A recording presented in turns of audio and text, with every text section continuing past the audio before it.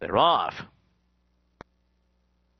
Dunshucklin on the inside out well. Mimi Pale Punches has early speed too. Farther out Zanhara, Starship OEM, and Greek Flowers at the back of the field as they race out of the chute and toward the main track.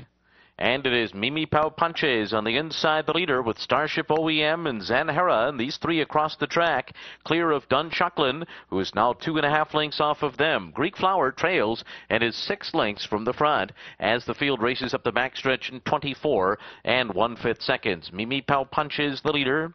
Starship OEM second, a neck back on the outside by 2. Zanhara third, then Dunshucklin and Greek Flower still last, but a bit closer now with 4 lengths to make up as they past the half-mile pole.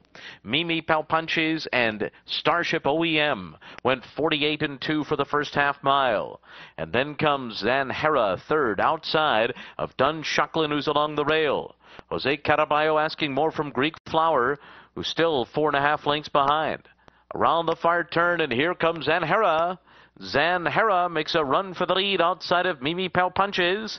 These two together. Dunshucklin is third and gaining ground. Starship OEM has dropped back, and Greek Flower has never picked it up today. They're into the stretch. Mimi Pale Punches cuts the corner and is still the leader with a furlong to go. Paco Lopez asking more, looking behind for the opposition, and Dunshucklin is closing on the far outside. Zanhara's between those two. Mimi Pale Punches on the rail, keeps the lead, and will go on to win, wrapped up in the end. Zanhara second, Dunshucklin finished third, and then Greek Flower.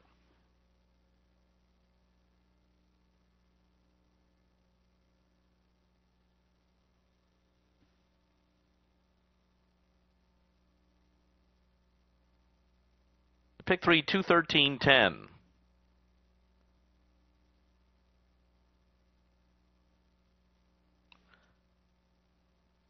In the fourth race, daily double exacta trifecta, superfecta, and bet3 wagering, Elvis Trujillo rides 3 La Hia de Olga at 122 pounds. Race 5, Joe Bravo.